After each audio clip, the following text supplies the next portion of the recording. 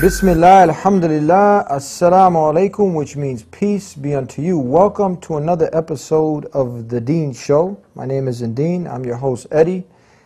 And this is the all-new show on Islam and Muslims.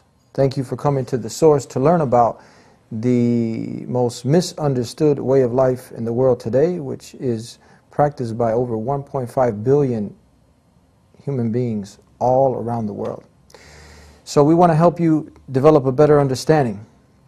And there are certain issues and myths that we like to clear up here on the show. One of them, which is prominent in the world today, is the idea that God Almighty, the Creator, can be a man. So we're going to be discussing this topic with our next guest and giving you some of the top 10 reasons why God Almighty cannot be a man.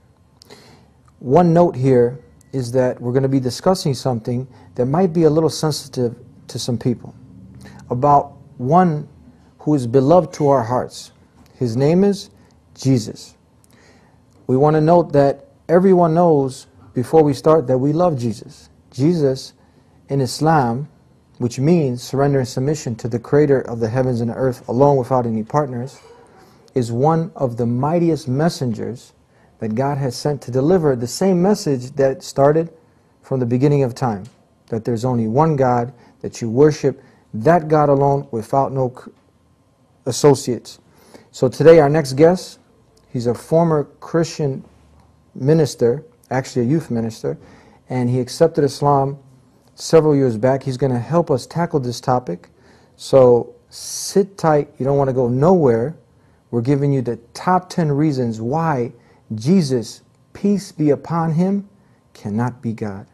We'll be right back on The Deen Show.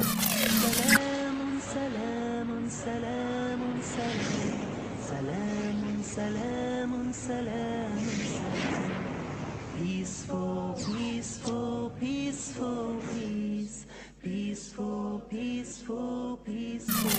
Assalamu alaikum, brother. Wa alaikum salam, brother. Thank you for coming to be with us again. Thank you for inviting me always. It's always a pleasure to be on The Deen Show. Now this is Joshua Evans.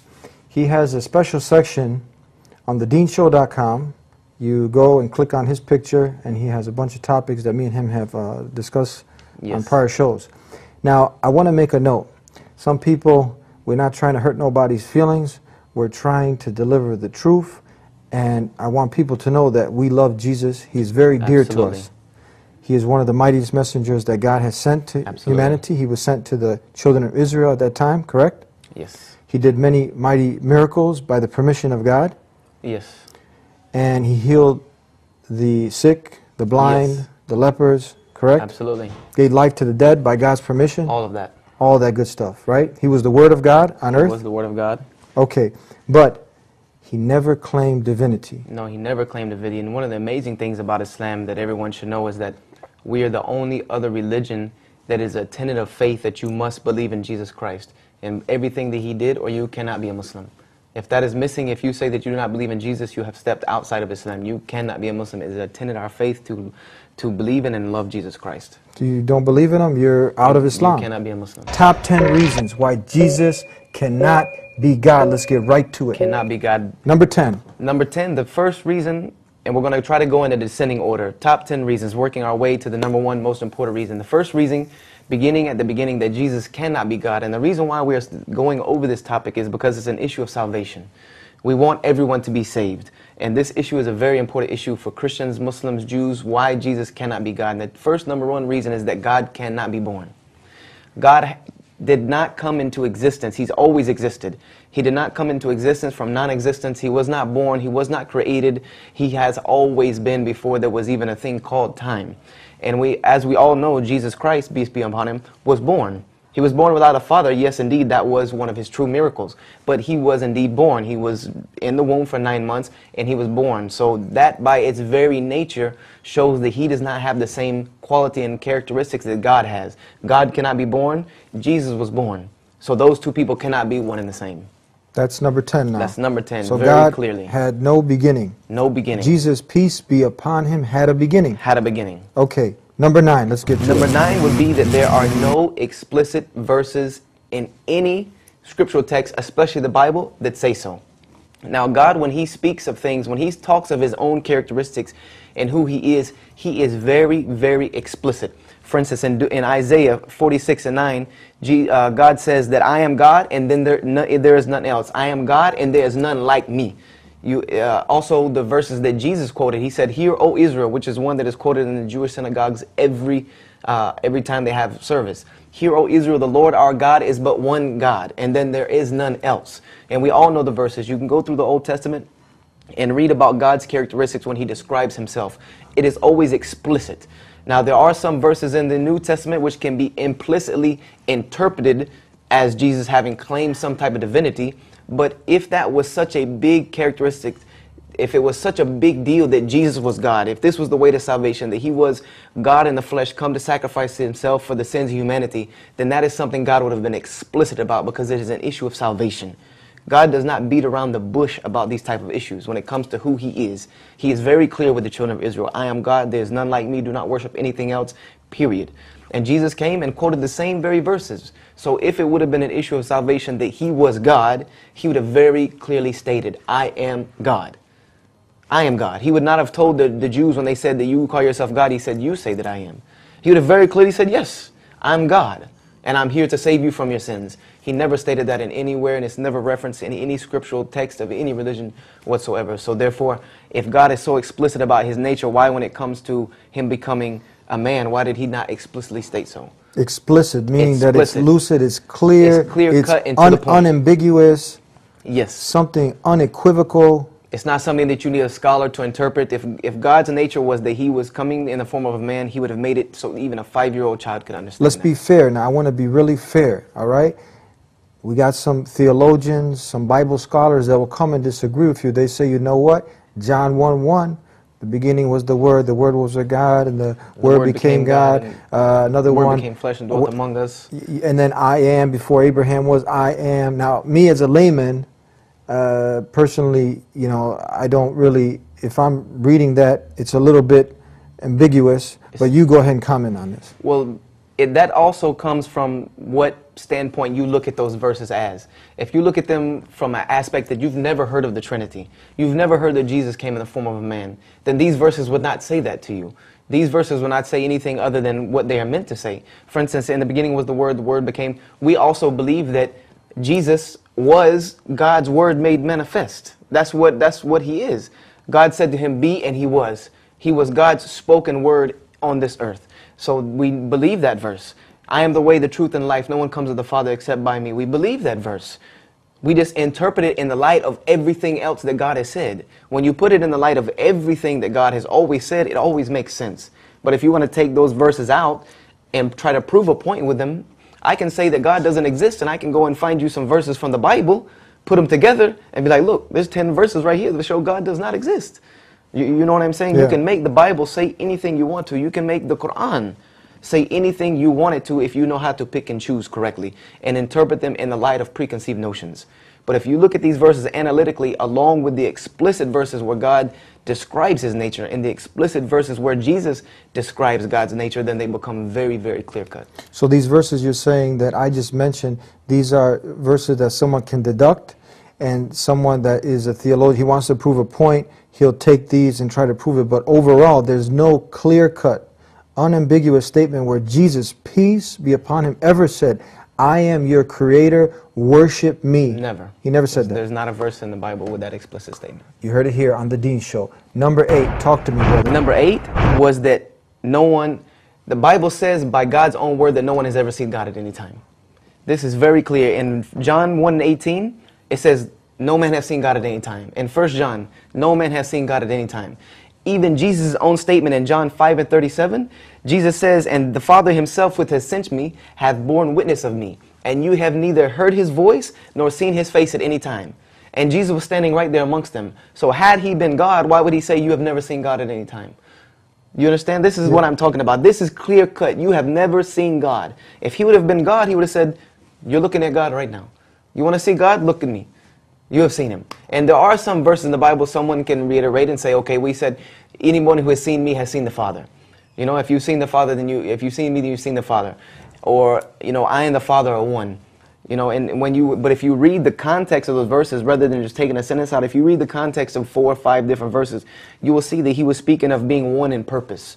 Even in the one where he said, I and the Father are one, he was speaking about just as no one can pluck the children of God out of God's hand, no one can pluck them out of my hand, because I and I, Father, are one. Meaning that we are one in purpose. We have the same exact mission. I am coming as God's message bearer to humanity. We are one and the same in what we want from you. I am God's representative. Anything that he wants is my will. So if you understand them in that light explicitly, then you will understand that Jesus said, no man have seen God at any time. And this is also in the Quran. Moses asked to see God in the Quran. And he said, look at the mountain. If the mountain can see me, then if it can bear my sight, then you can see me. And we know that when God showed himself to the mountain, it crumbled into pieces. And then Moses repented and said, I'm sorry, basically, that I don't want to see you. We cannot stand to see God. God is not something that can come in the form of a human being. I mean, you cannot contain God's essence inside of a physical form. That is to lessen God beyond extent, to put him inside of a physical form. He's too great. He's too great to be put in any form, in any diameters, in any parameters, in any dimensions, any box. You can't put God inside a box. Top 10 reasons why Jesus, peace be upon him, the one we love, who's one of the mightiest messengers of God. He delivered the same message, that there's only one God. Worship him alone, not his creation. He cannot be God. Number 7, talk to me, brother. Number 7 is this concept was not taught by Jesus or his disciples, nor was it believed in by his followers as the early followers of Christianity. As we see when they found the Dead Sea Scrolls in Qumran, we see that the early Christians were still a part of Judaism. For instance, if you read the book of Acts, when Jesus Christ had departed from this earth, the disciples still daily attended the synagogue. They still daily went to the temple at Jerusalem and worshipped as the Jews worship, because this is what Jesus Christ brought. He brought the renewal of the laws of Moses. So if the disciples were running around teaching people that Jesus was God, they would have been banished out of the temple the day they walked in, or they would have started their own church. But neither did Jesus. Jesus went to the temple himself. He did not build his own church anywhere and say, worship me. He went to the temple and worshiped God in the same way that Moses worshiped God, the same way that Abraham worshiped God, the same way that David worshiped God, the same way that Zechariah worshiped God. You know, he did the exact same thing, and his disciples followed him. And if you look at the first, second century Christians, they did the same thing. The people of Qumran, the first disciple who wrote the Dead Sea Scrolls, they were also a part of Judaism. They considered themselves practicing Jews who followed Jesus as their prophet. So we see that nothing had changed. This whole concept of Trinity did not come about until the 3rd century of the church, and it was not formulated as a doctrine that must be believed in until 325 AD at the Council of Nicaea, when all of the bishops and the scholars of Christianity, which started to reform into Christianity after Paul, came together and said, okay, this is a doctrine that we must believe in. And the first person to expound this doctrine was Paul, who never saw Jesus Christ himself, never walked with him, never talked to him, never saw him, never ate with him, never learned from him. It was something that he formulated off a vision that he said he had while he was on the road to Damascus to actually persecute Christians. So he was the first person to ever come up with this title of Christian, ever come up with this title of Trinity, ever come up with the Godship of Jesus Christ or only begotten Son. All of these things came with Paul the Apostle.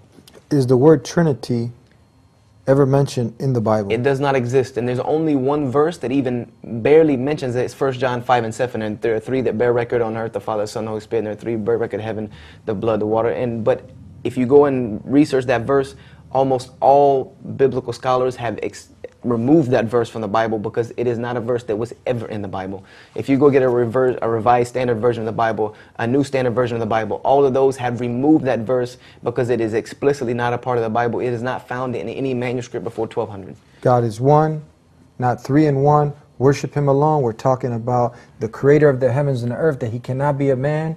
The top 10 reasons why Jesus, peace be upon him, cannot be God. We're on number 6. Number 6 reason is a very big one and very plain one. Jesus ate, slept, and prayed. He ate, slept, and prayed, and we know God by his very nature is self-sufficient. He does not need anything to continue his existence. God does not need to eat.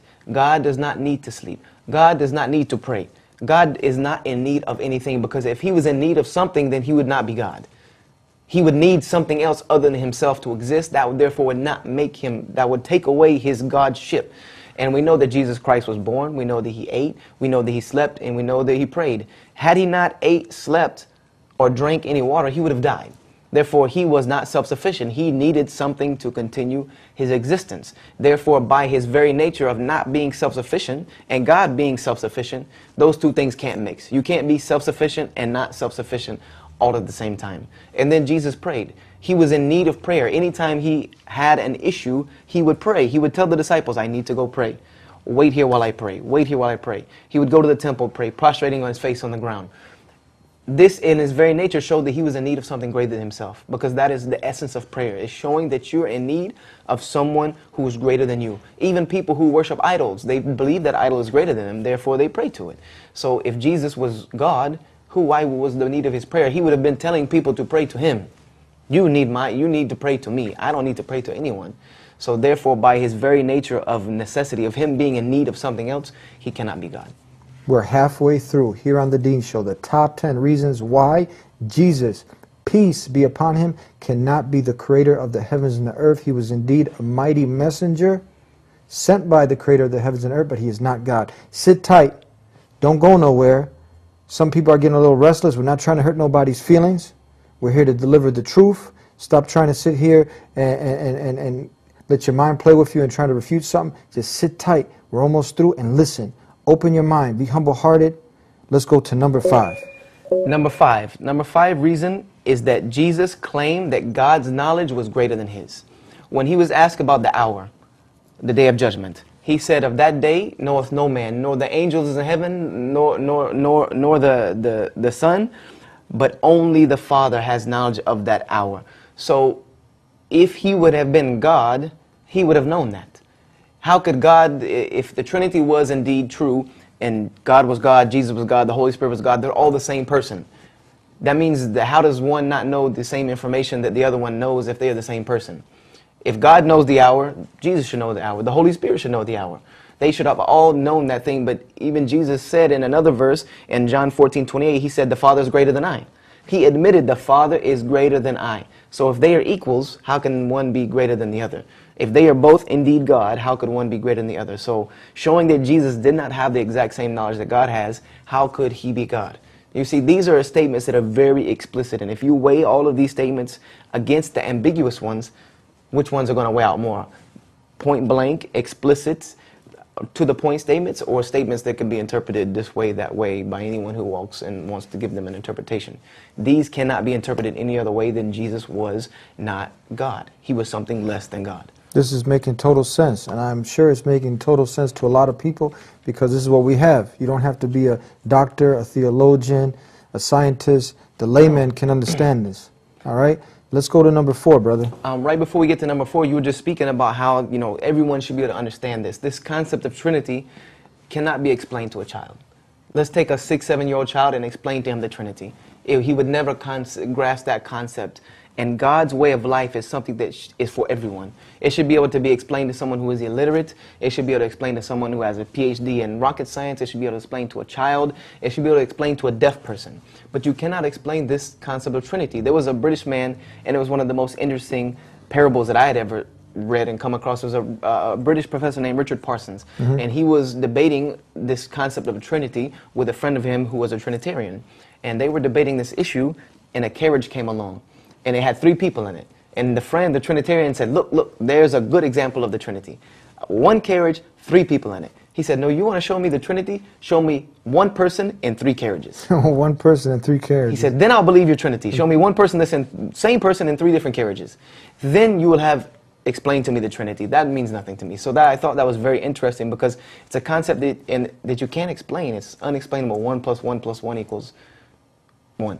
Or 1 × 1 × 1 = 1. All these things, the egg with the yolk and the coat and the shirt, these are things that is not understandable by anybody unless you have some rocket science PhD, and then they would even be confused. So and even in the Bible, God says he is not the author of confusion. So if that is confusing him, someone else must have authored this whole idea. But when you tell that same child that there is a creator who created you, worship him alone. He's only one. He's the only one that you should worship. One. They That's can it. understand that. They can understand that. That child right there, A child can barely understand it. one God. One God. It's not like a pie, you split them up.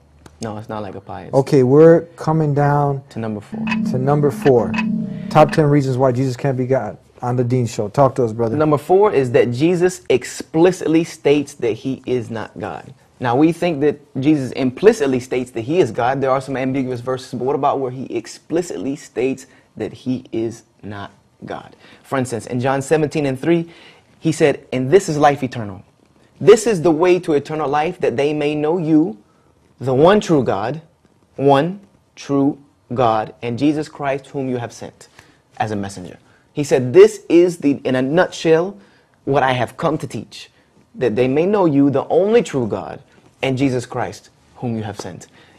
And anyone who is a Muslim, that statement makes very, very, very good sense, because it's even a part of our faith where you would say, La ilaha illallah Muhammad Rasulullah wa Isa Rasulullah, which means that there is no God but one God.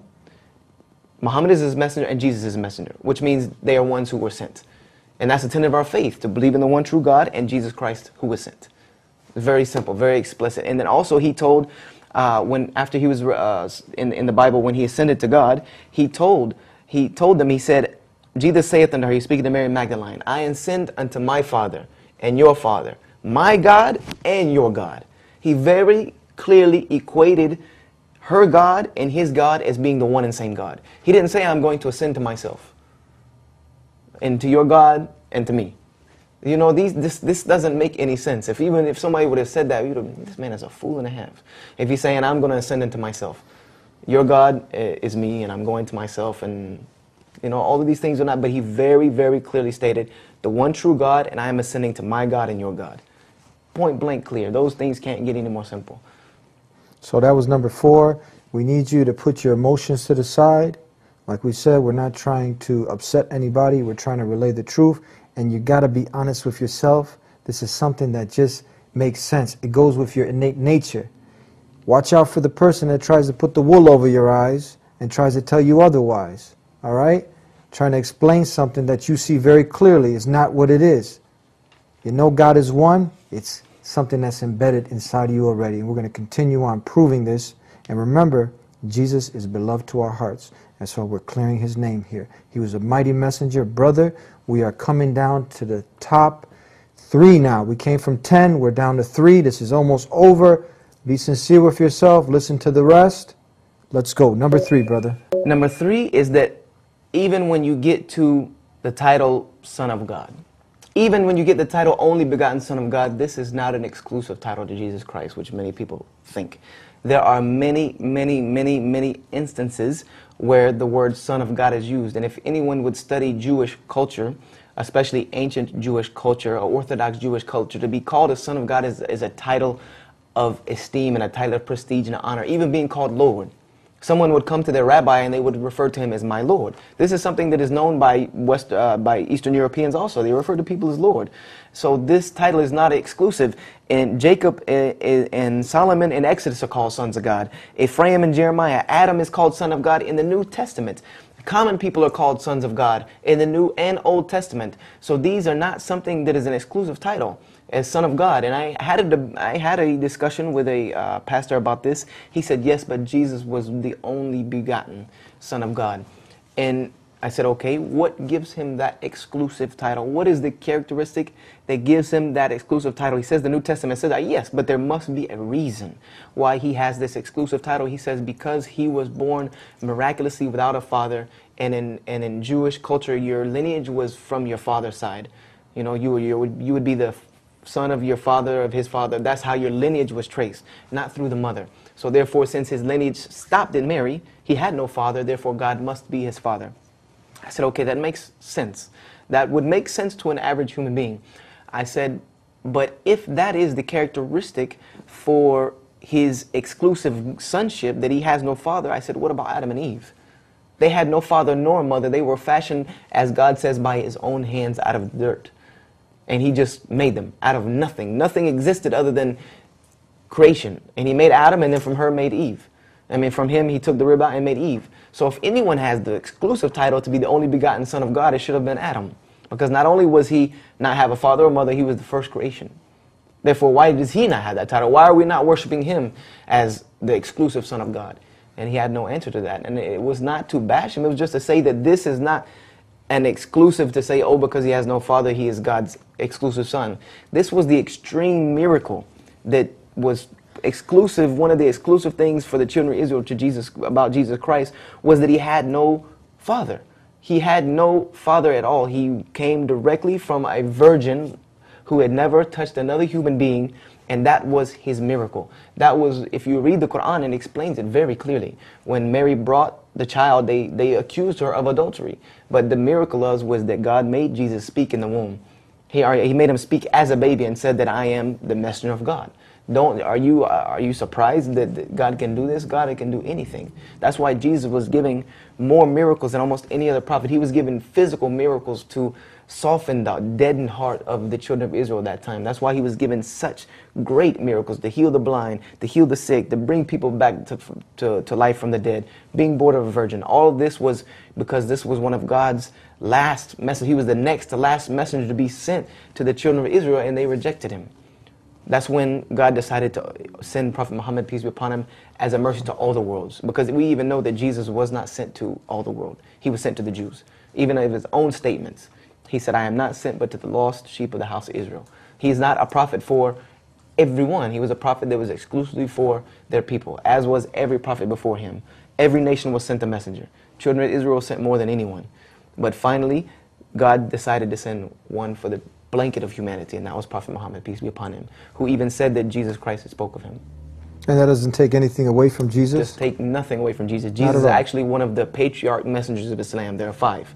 And he is actually one of the most patriarch messengers of Islam. And even Muhammad said that when it comes to someone who is like me, he is someone who is just like me, and not only in his message, but in the time of span that we were away from each other is Jesus. He's the closest prophet to me in message and in time of frame, because it was only about 600 years. Is there a chapter in the Quran we know of that is called after Jesus, peace be upon his mother? Yes, there's chapter 19 in the Quran is titled Surah Maryam, which means the chapter of Mary. It is an exclusive chapter that is named after the mother of Jesus Christ, Mary. And that is also another tenet of Islam, that you must believe that Mary was the greatest woman and the most pious woman ever. That is when it comes to women, Mary is on top of the list as being the one who we believe is the most pious woman ever on the face of the planet. And that is a tenet of our faith, to believe in Mary, that she was pious and that she was a virgin when she had Jesus Christ. And this if anyone wants to read the true, what they call the nativity story, the story of Jesus' birth, go read chapter 19 of the Quran. It will make you cry. It will make you cry, because it made me cry the first time I read it, because it's nothing like the Bible. It is in a more beautiful tone of language, in a more soft-spoken, in a more true manner than you can have ever read in any other book. Was that number 2, brother? That was number 3. That was number 3. We're going to number 2 in a second. I just want to make a couple points that we need to really think when we say that God had a son. What do we mean? Because we know as human beings now, we see that dogs have puppies, cats have kittens. What do gods have? Baby gods? So when we just think about this, it's absurd to say that, look, I had a son, he's a goldfish. It doesn't make sense. Or to say that I have a son and he's me. I had myself. I had myself. I made myself. It doesn't make sense. You can't clone God. No, it doesn't make sense. It makes no sense whatsoever. And then if the son, he grows up, he's going to have the attributes of the father. So if the baby son can die, then the father naturally can die. And these are qualities we don't give to the Creator. He doesn't die. He can't die. He doesn't have a beginning. So I wanted to point these few things out. Let's go to the next reason of the top 10 reasons why Jesus, peace be upon him, cannot be the creator of the heavens and the earth. Number 2. Number 2, and now we're getting down to, as they say, the nitty-gritty, the real home hitters. God cannot change. In Malachi, God himself, this is an explicit statement that is directly attributed to God. Whether it's from God or not, who knows? But this is a statement that is attributed directly to God. God says, I do not change, therefore the sons of Jacob are not consumed. He was stating that I do not change in my nature. I don't be happy one day, sad the other day, angry the next day. I don't, his nature does not change. Therefore, God cannot be subjected to the same laws which he created. For instance, God created time. Therefore, he cannot be subjected to time. He does not pass through time. He doesn't get old. He doesn't get tired. He doesn't get sleepy. He doesn't go through the same stages of time that we go through. He created air. Therefore, he doesn't need it. He created the sun. Therefore, he doesn't need his warmth. He doesn't get hot. He doesn't get cold. These things do not happen to God. God cannot put himself into a human body, come on this earth, be subjected to time, be subjected to hunger, be subjected to tiredness, be subjected to being whipped and beat and hurt. These are things that God cannot, by his very nature, be. Some people say, that God can do anything. And that is not a correct statement. Because God can do anything that is permeate to his nature. For instance, God cannot go to hell. God cannot go to heaven. God cannot die. God wasn't born. God doesn't eat. There are certain things he cannot do because it would be against his nature. It would be against his godship. It would make him less than God. So God can do anything except that which would make him less than God. Anything that is, and that's why in Islam he has attributes. Clearly laid out attributes which keep him as the title of God. Any attribute that it can be attributed to human beings is something that cannot be attributed to God. But things that are attributed to God, like mercy, can be attributed to us. But anything that is attributed to us cannot be attributed to God because it would make him less than God. This is a very important point because people will try to refute you and say, well, God can do anything. But Yes. we want to make this clear that the creator of the heavens and the earth, God Almighty, he doesn't do things that are not, for instance, if he had no beginning, he doesn't die now. He All has no right? end. So if he's the most just, he's not going to do injustice. So his attributes of being self-sufficient, so that means he's not going to be needy of somebody. No. For instance, now another example is God is he's the truthful. Can I Yes. say that? He's not going to lie. He's not going to lie. He cannot lie. He cannot lie. What else could we say? So really, I want people to understand this point. He cannot lie. He cannot murder someone unjustly. God can't steal from someone. All of these things that we do that make us less than perfect, God cannot do because he is perfect. Mm-hmm. Anything that would subtract from his nature as being God, he cannot do. If something makes him less than God, then he cannot do it. Not only will he not do it, it's something he cannot do because it's just like putting a north and a south magnet, two big magnets, they will not go together because they cannot coexist together. Natures that are not God-like cannot exist in God. They can only exist in his creation because he created those very natures. Those are things that we came about and we have derived in our own nature. Therefore, God cannot have them because he does not change. God is not like one way today and then he wakes up another way tomorrow. And that is another reason why the Trinity cannot be. God would not be one forever and ever, and then all of a sudden, I decide I'm going to be 3 today. Or 3 and 1, or 1 and 3, or however you want to do the math. He does not change in the middle of the whole scenario and say, you know what, oh, I'm going to change the whole method of salvation. Got to be consistent. God is very consistent. He is a consistent God. He does not change. Therefore, we know for sure he's not going to change his method of salvation.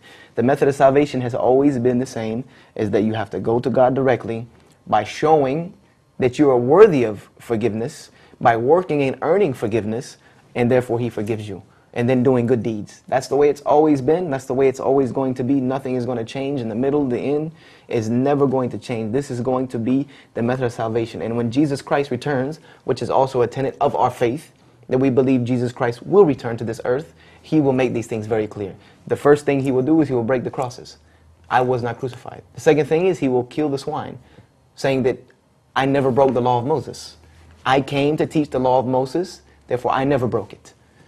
And these are all the things that he will come to explain, that I am not God, I am not the Son of God, do not worship me, I did not break the law of Moses, and then he's going to command people to follow the way of Islam as a Muslim. So that was number 2 now we covered. That's number 2. Before we go to the number 1 reason why Jesus, peace be upon him, cannot be the creator of the heavens and earth, I want to stop here for a moment and discuss really quickly what we are trying to do here is to help give the true nature of who God is. Yes. That he's not a man, definitely. He Yes. cannot be a man, all right? Yes. But now, when we make the testimony of faith, because there's probably some people that have been following the show for a while, and now we want to emphasize that there's a negation and affirmation. Yes. We're making a negation here. La ilaha illallah. Yes. That we're negating any other deity, that nothing in this creation can be the creator. There's only one true creator. Yes. So let's talk about this a little bit. So now the people, because we don't want to throw someone totally off and they say, where do I go from here? Yes. We want to give them something else to come to. Absolutely. And we want to know people that we're not, because some people may think that we're just bashing one certain way, and it's not that. We are trying to show the true essence of God and Jesus Christ. We're actually sitting here in defense of Jesus. This is the whole purpose of me coming up with this subject, was that I love Jesus very much, and I want to defend his nature, because he would have abhorred people having worshiped him, which we will see in just a moment. But the negation and affirmation is what we've been talking about. The first part of La ilaha illallah is La ilaha, which means that there is no other God. There's no God that has right to be worshipped illallah, except the one true God. That is what we are trying to state, that there's nothing under the heavens or earth. There's no angels, no man, no beast, no idols that has right to be worshipped except the one true God, the creator of everything. That is the first part of affirmation that someone has to come to in Islam, and that's what we're trying to bring them to. That there's one God, he's the creator of everything, he's the only one that deserves to be worshipped. He created you without asking anyone's permission. He did not have to ask your father and mother to make you. He did not have to ask Jesus to make you. He did not have to ask Moses to make you. Therefore, you have to ask no one in order to worship him. You go to him alone, by yourself, worship him as one, as the creator, and then when you realize that there is one God, then you have to figure out what is his message. What does he want from me? And that's where God's messengers come in. And for the humanity now, that messenger would be Muhammad, who was someone that Jesus foretold of. Jesus very clearly in the New Testament foretold of the coming of Muhammad as the last and final messenger and as the mercy unto mankind. And he is the one who told us how we should live. And it's nothing new. Everyone thinks that Islam is such a weird and new and different. It's way out there. But if you really, really study the way of Jesus, if you study the way of Moses, if you study the way of Abraham, if you go to the Bible and do your real research, you'll see that all we're doing is affirming the ways of old. All we have done is we have not taken the clock back on the world, as people say we have stepped back in time. No, we have stepped back to worshiping God in the way that he needs to be worshipped, and we have stepped back to living a life that is in tune with the way he wants it to be lived. That doesn't mean we want to ride around on camels and do away with technology and cell phones. We need these things. I have a car, I have a cell phone, I have all of these things that we need. That's the part of the time. But when it comes to my direct relationship with God, we have to go back to the way the prophets worshipped him. And that's what Islam does. What do we mean? Because I keep saying on every show, worship the Creator, not his creation. What do we mean when we say worship the Creator alone? What do we actually mean? That worshiping the Creator alone comes from the word Islam, which means that you submit your entire self to doing what God wants you to do alone. That is the essence of worshiping, deciding that whatever God wants from me, that is what I'm going to do. And that's what Jesus Christ did his entire life. If you research his life, it was entirely that whatever God wanted from him, he did it. That is the essence of a Muslim. If God wants me to pray 5 times a day, that is what I do. And that is not even enough. That's the way a Muslim should feel. That's the way anyone who loves God should feel, is that there's not enough I can do for God for creating me.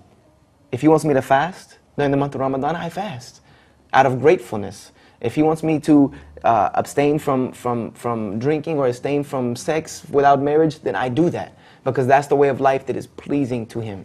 And that's what we mean by worshiping him. That means you make every step of your daily life in accordance with what God wants from you. So basically you become a slave to God. Basically. Because you're a slave to somebody, let's be honest. You're always a slave to somebody or something. To somebody. You're a slave to your boss at work. You're a slave to that woman who's taking the money out of your pocket every day. Or to the money. To the money. So you're a slave to something. Yes. So we're saying, look, God is saying be a slave to him. Yes. Let him dictate your life. You call on him alone. He's the only one that can forgive your sins. If you're in distress, you're not self-sufficient. You need a creator. You Yes. need someone to turn to. So you turn to him alone. You pray only to him. Yes. You sacrifice only to him. to him. You give charity in his name. Not to look good in front of the people or the congregation. You only do it to please him. Absolutely. And you fast in Yes. his name.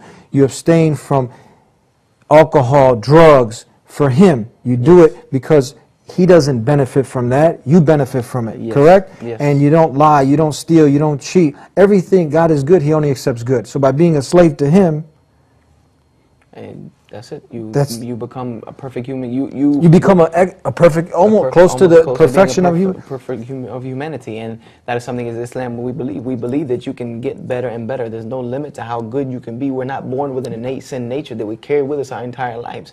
You can be as good as you want to be, and if everyone in humanity had that, what kind of world would we live in? That's how you get to that excellence of a human being, is by submitting yourself to the Creator, living a life how he wants you to live. And this is the point I really wanted to embed in the people, that being a slave to God, worshiping him alone, is doing everything that God wants you to do. And that's the same thing in the Lord's Prayer. Your will be done on earth as in heaven.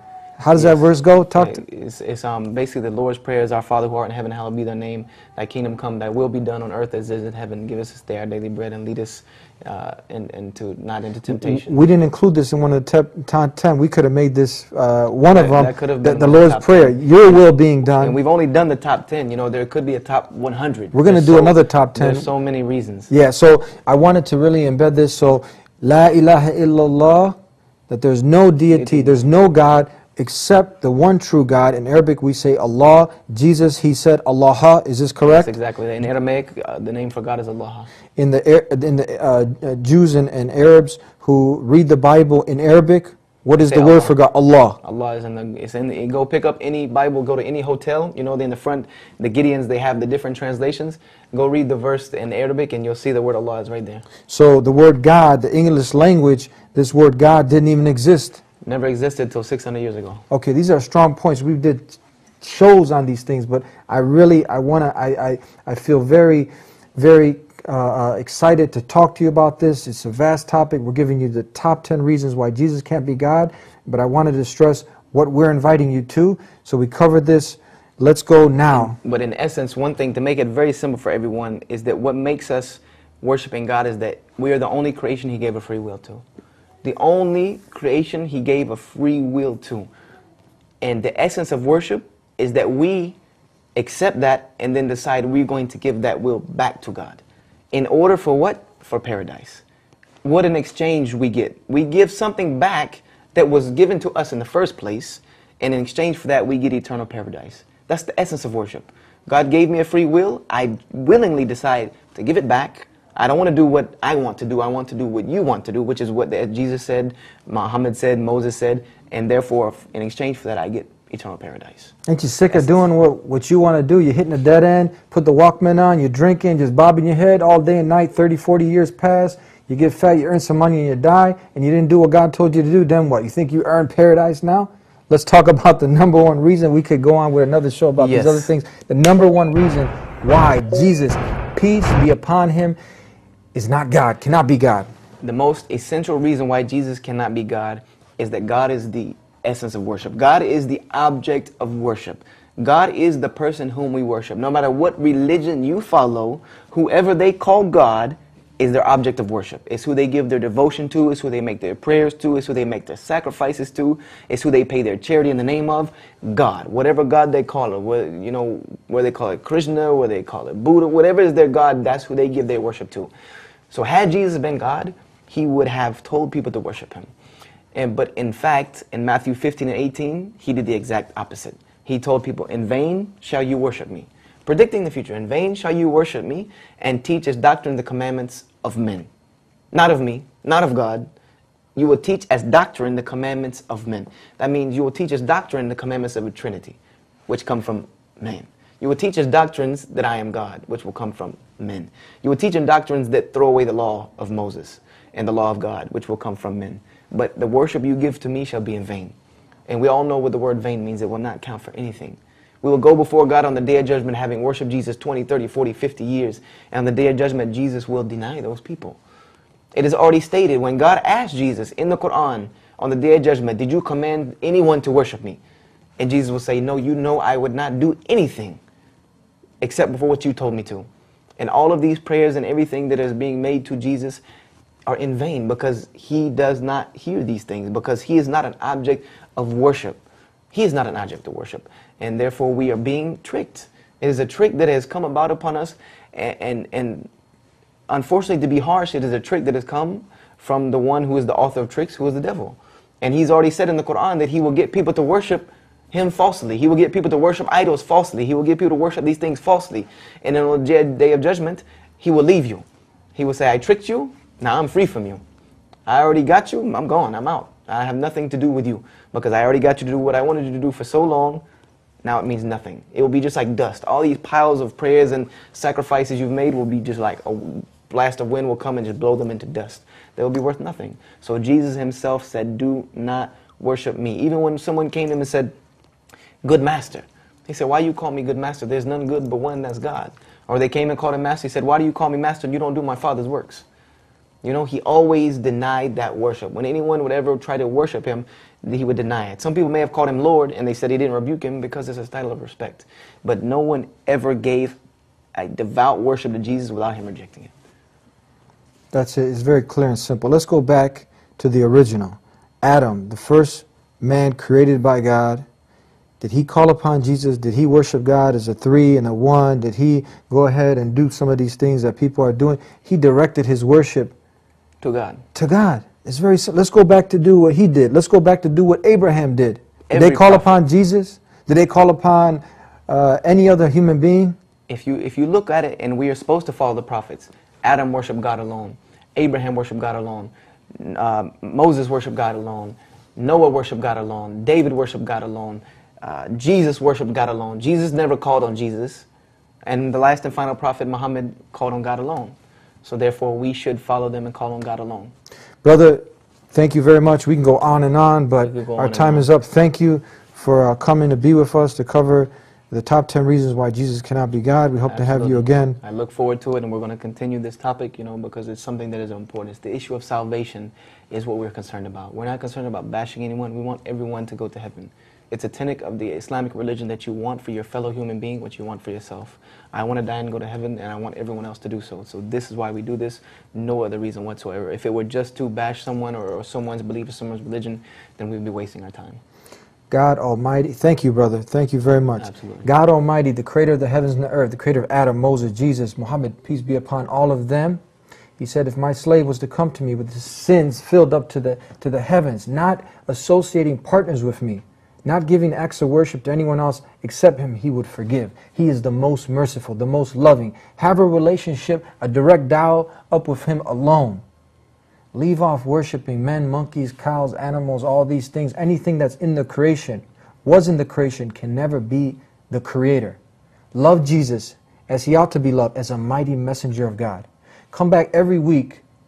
We're here to help you understand, to develop a better understanding at thedeanshow.com. If you miss us on the TV here in the Chicago local cable station, you can see all of our shows at thedeanshow.com, THEDEEN show.com. Until next time, we'll see you. Peace be unto you. Assalamu alaikum. Check us out on the web